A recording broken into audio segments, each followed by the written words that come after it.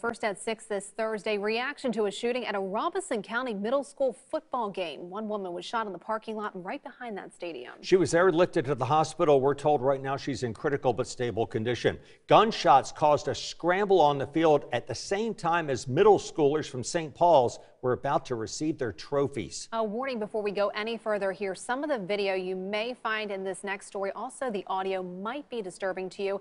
News 13's Manny Martinez is live for us tonight in Lumberton at the site of the shooting. Manny. Megan and Bob, the game involved St. Paul's Middle and Lumberton Junior High, and just as the St. Paul's players were about to be presented with their trophies for their win, you can hear multiple gunshots in the background before people start running. Watch.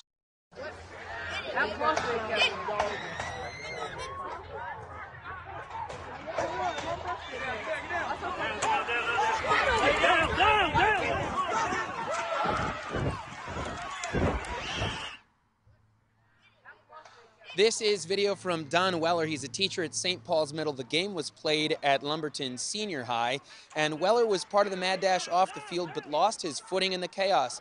Others dropped to the turf instead of running. One of St. Paul's 7th grade players helped Weller take cover near a fence, and both say they didn't even have time to think, just act. I think fight or flight kicked in for me, and a lot of people had started to run, and my brain told me to run too. And then my feet didn't cooperate, and I ended up falling, and that's when Bobby came in. I see him fall, and I grab his phone, and he's still falling. He rolled over to the fence, and then I made sure he was down. He said, "What happened?" And I pushed him down. I said, "Guns or something."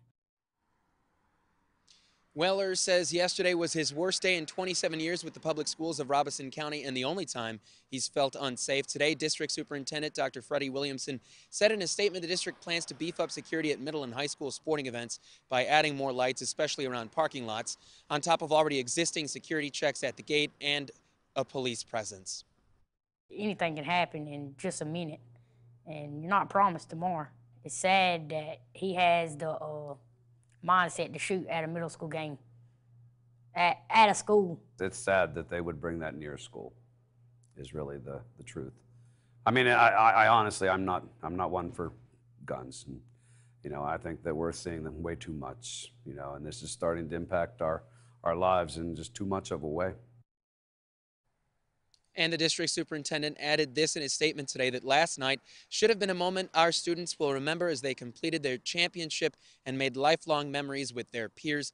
He added that moment was wrongfully taken from those students and will instead serve as a reminder of how far as a society we have fallen. And plans are in place to give the students of St. Paul, the winning players, a proper trophy ceremony, but that's at a later date. The district also had extra counselors at the schools today, at the middle schools, as Lumberton PD had extra school resource officers on hand. Here where I'm at Lumberton Senior High School, the suspect is still out there. Live in Lumberton tonight, Manny Martinez, News 13.